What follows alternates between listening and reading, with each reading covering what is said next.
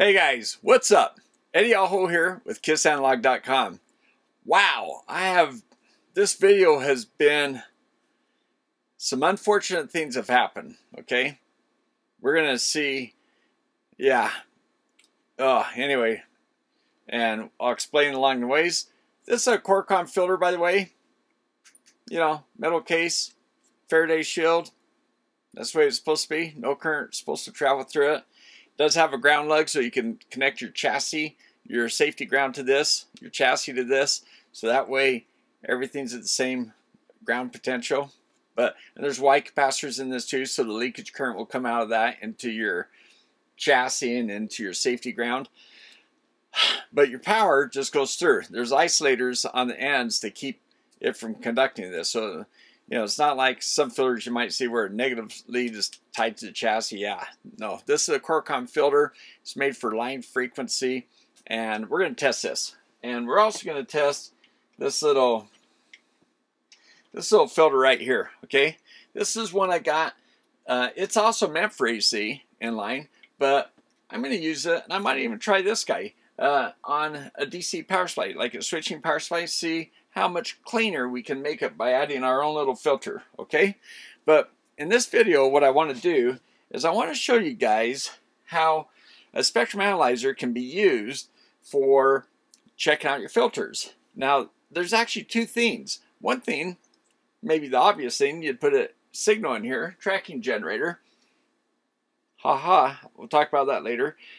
You inject the signal here, and you look at the output, and you can see you know, the tracking generator would put a signal across like a bully plot, right? Straight line, say 0 dB, whatever. And then you put this in here in between your signal and your output, and you see how much the filter works. So that's an obvious thing maybe you'd think of doing. Another one's called insertion loss, and that might be something new for you guys. So insertion loss, what that is essentially all these products have EMI filters, right? Because whatever noise that's inside, you know, generated inside your equipment, you don't want to go back out into your power line, right? Also, if your power line has noise, a surge or something that comes through, you want the EMI filter to protect your equipment from that. And if you're in an EMI lab, it's gonna test both things. One is the immunity, how immune is your device to the noise, and another one is, you know, are you below the standard, the requirements for noise, so you're not injecting noise out in that power line. Okay, but here's the thing: the insertion loss I mentioned, that's something you may not be aware of, or you may not be thinking of.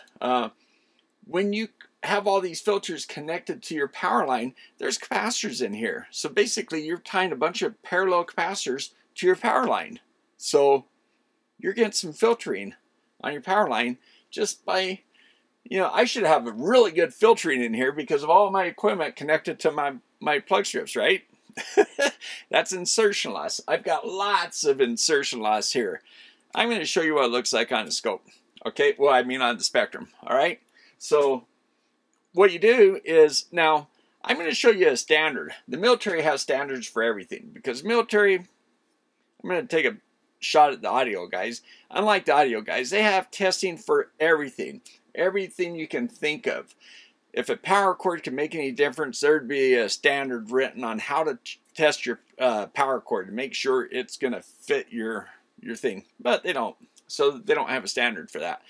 But they have standards for everything. Anything they could think of that's worthwhile, they would put a committee together to find out if it is worthwhile. If it is, they would say, okay, how do we test that? And then the committee, a bunch of smart guys get together and they go, wow, I think we ought to do this and this. And they all agree. And, you know, manufacturers have to have a say too, and usually these smart guys work for manufacturers, a lot of them. And they go, yeah, we ought to do that. And then we'll all test to that standard, because that would show that we're all doing a good thing, whatever. So there's an insertion loss standard. I'm going to show you that standard. So let's just jump over there. And by the way, it's a freebie. So yeah, let's just jump over. I'm going to show you the standard real quick. Okay guys, I want to show you something really cool. This is everyspec.com. Okay, you come here, you can type in mill standards, you can search all kinds of different ways to get mill handbooks. They're really cool. So let's just go ahead and download this one. So when you come to these things, some of them are change notices like this one, but see, this one's a larger file, so that's what we want. Okay, so we're going to download that, Rev C. All right, so it's downloaded. Let's open it up. Okay, this is the document. Okay, let me spread it out so we can look at it. And look, it was last updated in 2000. It's only 24 years old. But look, it started off in, well, C version started off in 2009. Okay, so let's go down this document. Here's the forward. You can read this. It kind of explains what the deal is. It's good to read that. And here's, table of contents, of course.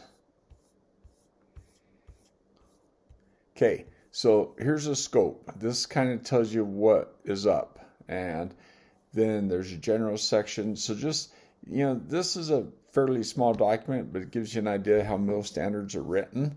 And yeah, so this is just going to tell us how to do a test. And there's a couple examples in here, and they tell you how to set this thing up. Okay, so I'm going to just show you at the bench so we can go through a little quicker. But basically, here it is. Now, in this thing, it looks like an input and an output of a DUT, device under test, but not really. The input and output are tied together. This is a bulkhead. So this is where you'd plug in the thing that you want to check for insertion loss. Okay, so you'd plug something in that's going to be in parallel to this connection, this shorted connection between input and output. All right. So just some information. So you can read through this. I'm just going to browse through real quick. So they talk about how you correct your response.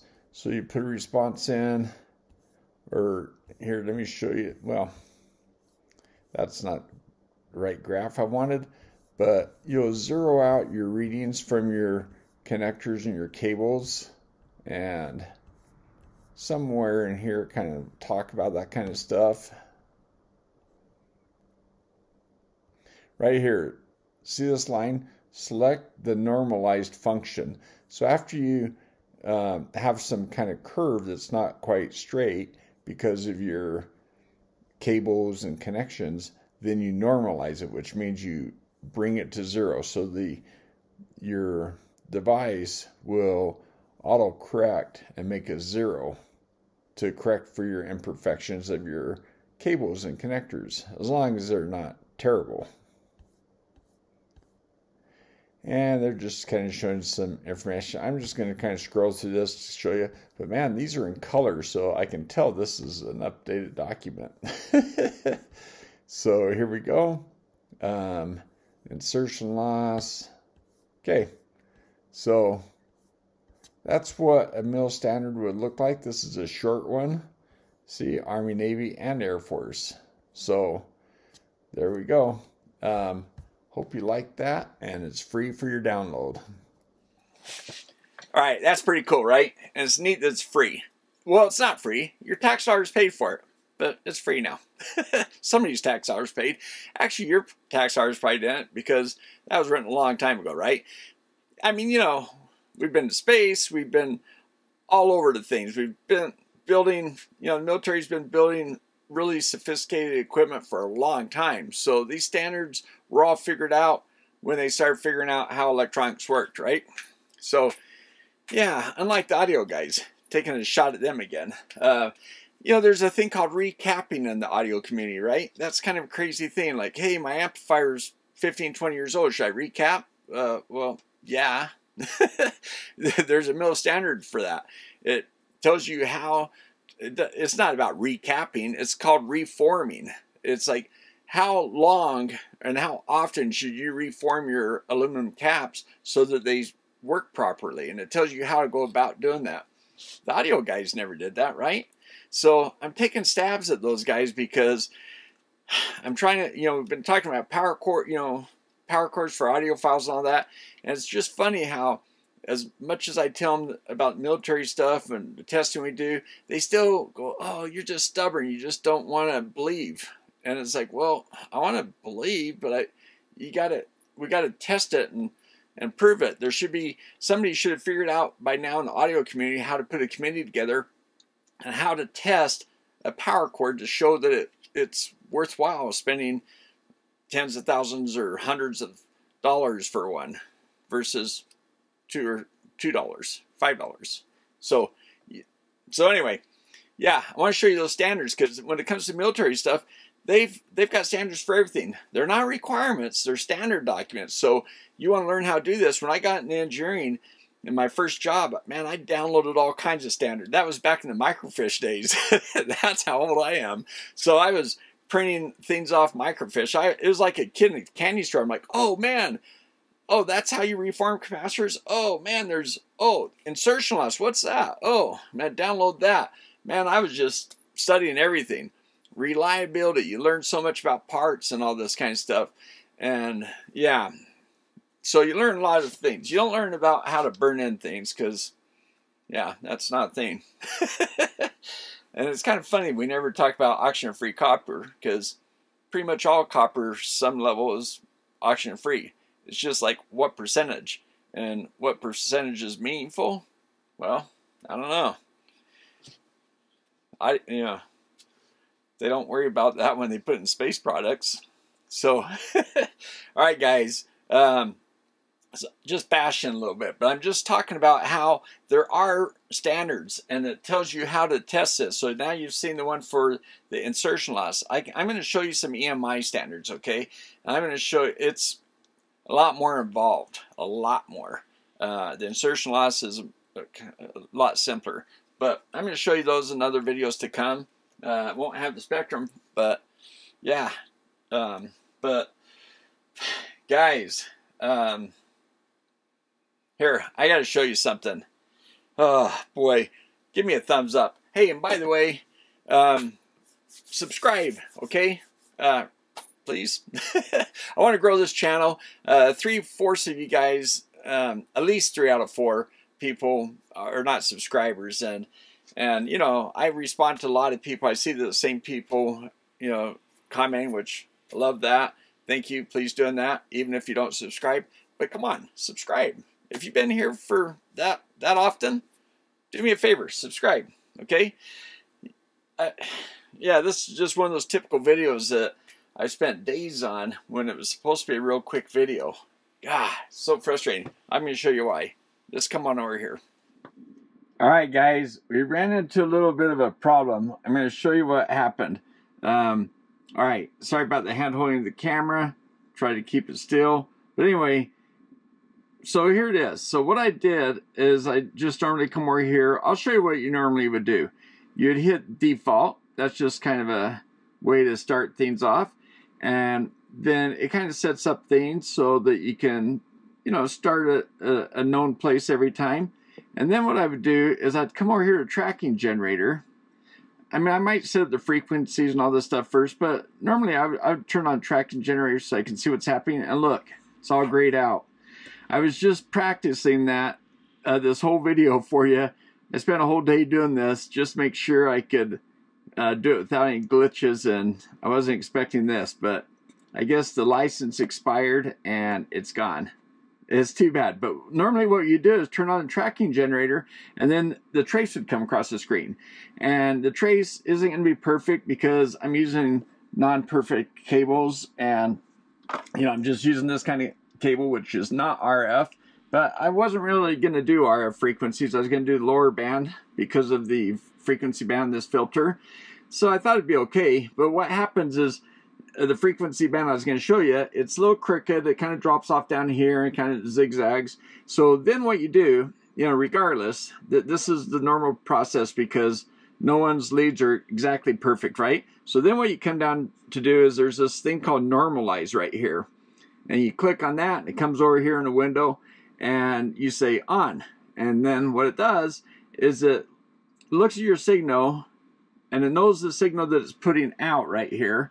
And so it says, oh, okay, you dropped 5 dBs there, so I'm going to boost you. So what it does is it just makes your line straight. It just puts the signal in so that you get a straight line, okay? That way, when you look at your filter, you can see the effect of your filter and not the effect of all this. So it's just a way of essentially, like in a multimeter where you have the relative function, where you can zero out whatever measurement you have going on, so you can say, okay, this is relatively 0 volts, 0 whatever. Yeah, it's like that. So it's a normalizing, and it talks about that, in that mill standard I showed you. So then you get a straight line, and then you take your contacts and you just touch your filter. You touch the input of your filter, and it shows you the insertion loss. It's just you're putting the filter in parallel to this connection right here, and just because it has capacitors in it, you'll see how it drops down. That's what it would have showed you, something like that on the screen. And I was going to show you that, and then I was going to show you when you go put this on the input of your filter, and then you look at your output, then those filters would have dropped it down here, and then they would have eventually came back up. But down here at the lower frequencies, they would have done what they're supposed to do. And then at high frequencies, the inductance and that, they're going to go back up. So that's what I was going to show you. So I'm going to try a different method, okay? So hold on a second. Yeah, sorry, man, I can't believe it. I mean, geez, day late, dollar short, right? I just spent the weekend practicing this, and here it is Monday night, and thought I'd just walk through the video now that I had it all worked out. All right, so the other thing, besides my licenses going out, my microphone wasn't recording. I'm hoping it's recording right now. Jeez. It was dead. So I redid that whole video, found out the license was gone, all that stuff live, and I turned and the audio wasn't on. But I think I got audio on this, so hopefully we got that. If not, you're going to see a new testing cycle starting right now. And you'll find out all this stuff. But yeah, so licenses expire. That's too bad. So you know what? Let's come on over, and I'm going to show you how I tried to recover this video. You know what? Before we move on, I'm going to show you something. Just to show you that it is a license. There was a small part of me that thought, oh man, did I damage something? But I was sure I didn't, because everything is working when I shut it down last night.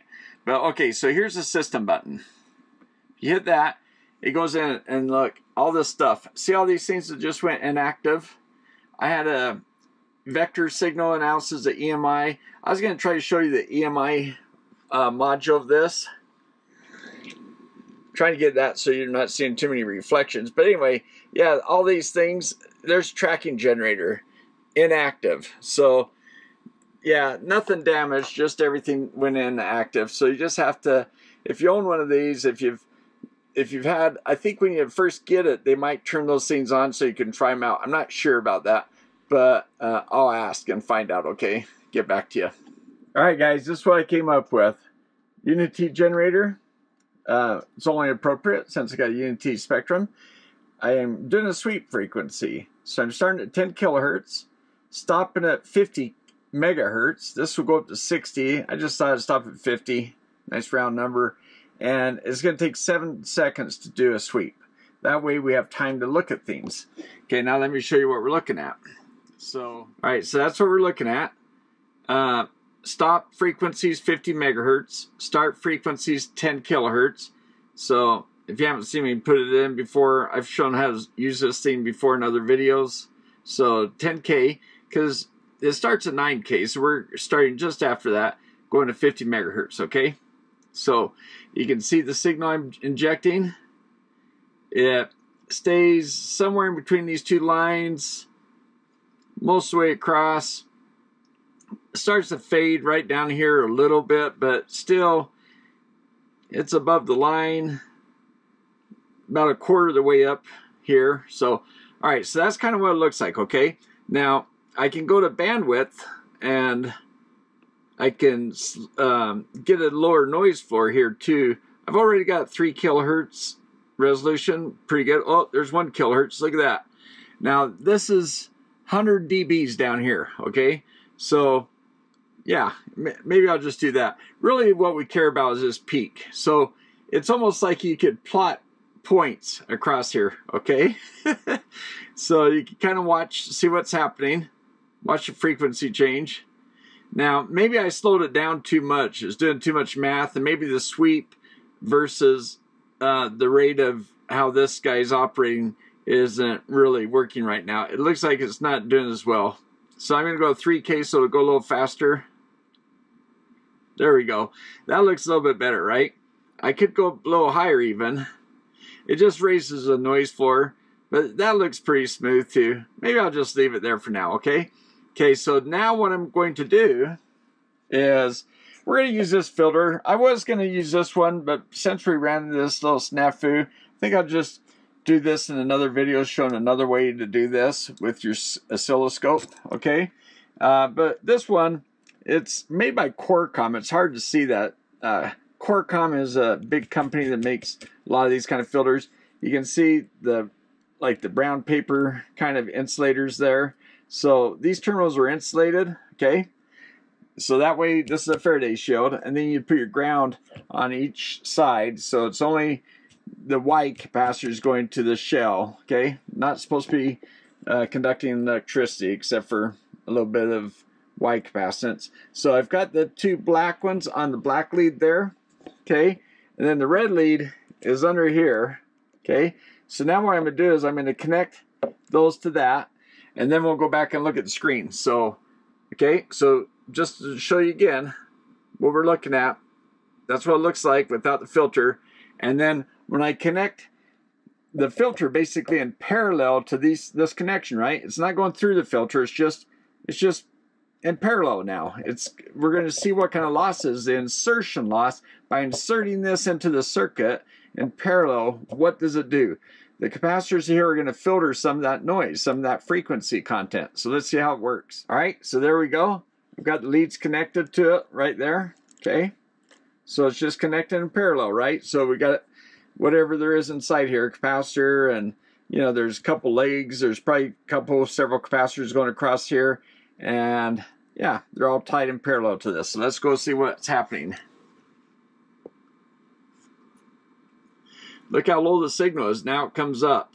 Now it's still below the line, but look how it shrinks, and then it comes up.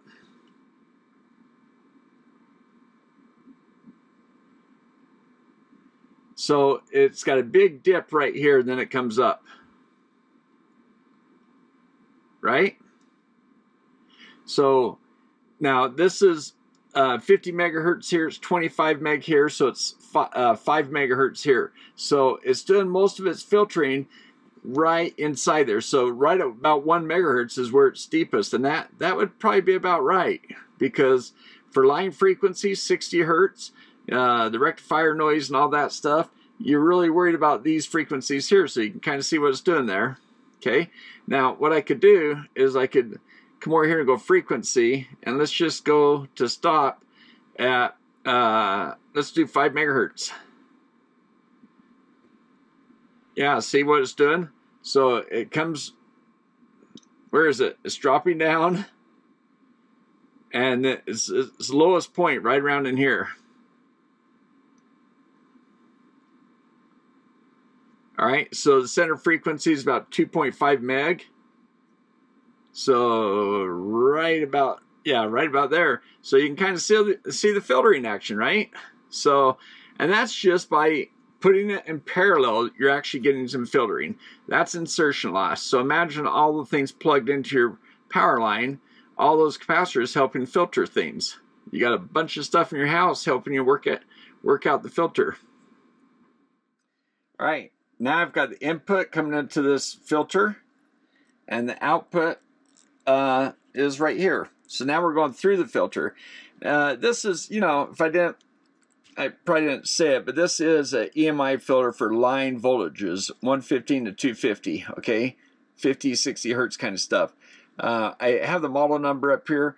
I'll show you the data sheet on that real quick just so you can see what this filter is, okay? All right, so here is a specification for the Qualcomm. Over here, test specifications, recommends receiving high pot. So lots of information here. Here's the physical characteristics.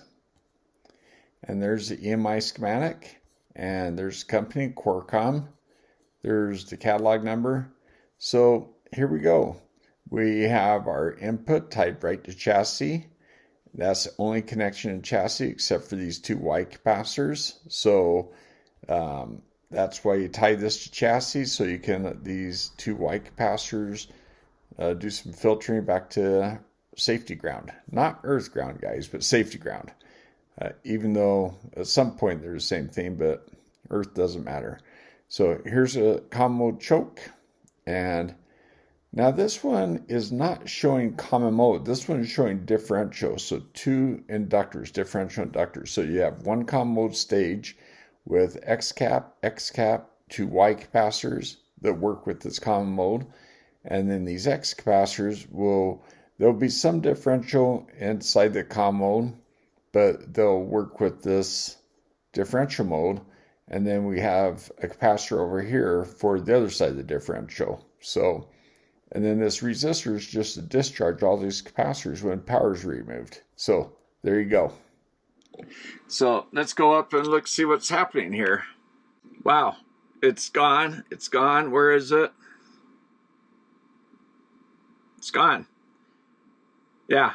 So, yeah, it's done an awesome job at these frequencies. Up to our stop frequency, 5 meg, is doing great. So let's go back to 50 meg, okay? Oh, I hit the buttons over on the pad. I mean, you have multiple ways of doing this. You can use a dial, you can use this pad, you can use this pad, whatever you like. So if your intuition says to use one thing, you're right. Okay, now I can make the screen bigger by doing that. Where is it? Oh, there it is. So it's starting. So this is about 5 megahertz, right? Look, right around 6-7 megahertz, it comes out of the grass, out of the weeds. But even though you can see it, it's being attenuated quite a bit because, look, this is 40 dBs right here. It's 40 dBs right around here. So around 25 megahertz. So, and then even at the end of the 50 megahertz, it's still down about around minus 20. So it was up around minus 5. Yeah, it's down around minus 20 something. So, yeah, we still have a lot of attenuation all the way out to 50 megahertz. So there you go. That is a way you can use your spectrum to see how your filters work. Now, this is low signal. We're going to talk about that in another video, I guess. All right, I heard you guys. So I went ahead and did this. I'm using the two outside terminals. The middle leg's the ground leg. So it'd really be good to tie that to something. But anyway, well, I don't know.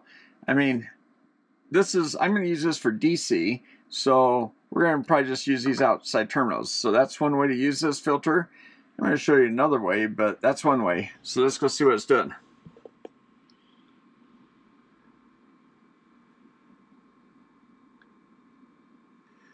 It's kind of coming out of the weeds right around, it's looking very similar to the other filter, isn't it?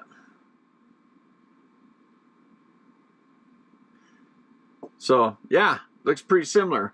Now, this has two common mode chokes, and then see that gray cap, X cap, X cap, X cap, and then we have a Y cap here, and a resistor for dampening. That might be in series with this capacitor. I haven't really reverse engineered that board, but that's probably what it's doing. Or it's just basically there to discharge the capacitors when the power's not there. That's a really good possibility as well. All right. I'm going to give you a sneak preview of another video, but now look, if I just use one side of the common mode choke, I'm using the ground terminal and just one side, okay? So input to output. So we're not using the other side. Now I could take this side and short to this side, which is kind of a tip what I'm going to end up doing probably. But yeah, so that's a way to turn these common mode chokes into differential mode. Now, let's go up here and see what's happening.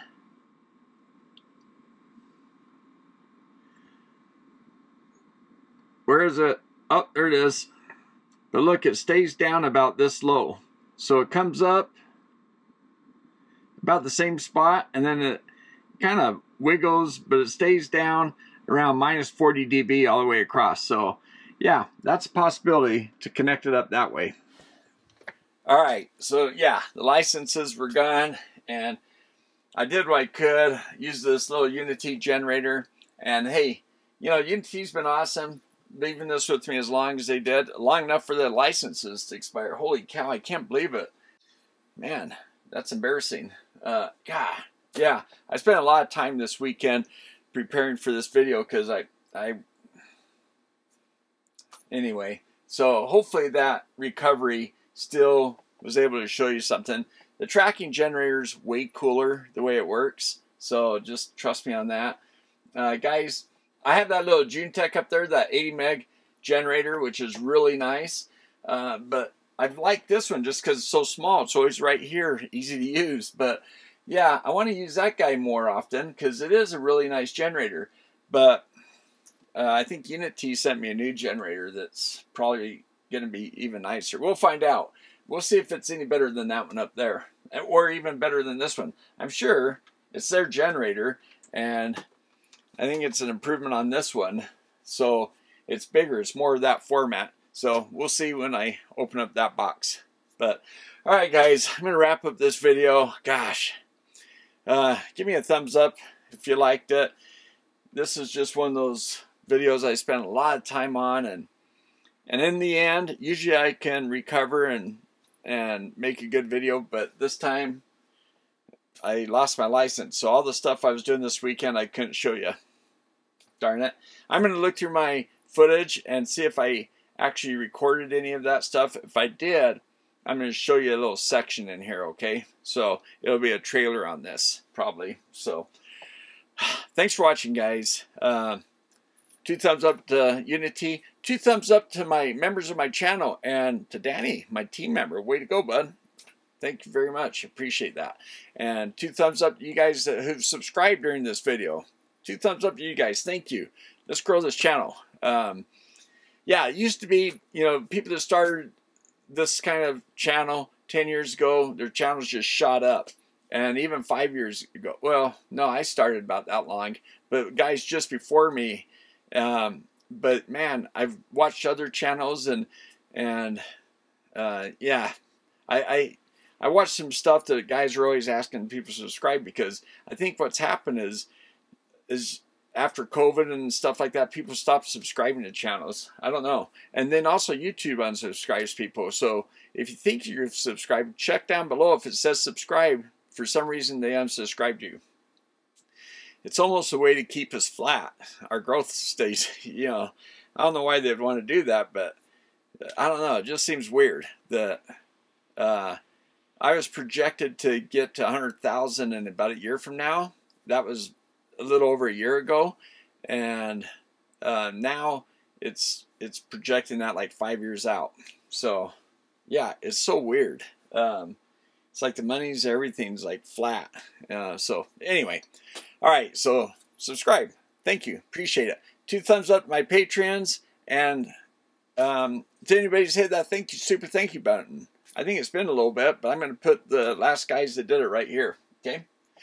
All right, guys, thanks so much for watching, sticking with me, and sorry the video didn't turn out the way I wanted it to, but I think at least showed the Spectrum what it can do without a tracking generator, and maybe that's worthwhile. Thanks for watching. See you next time.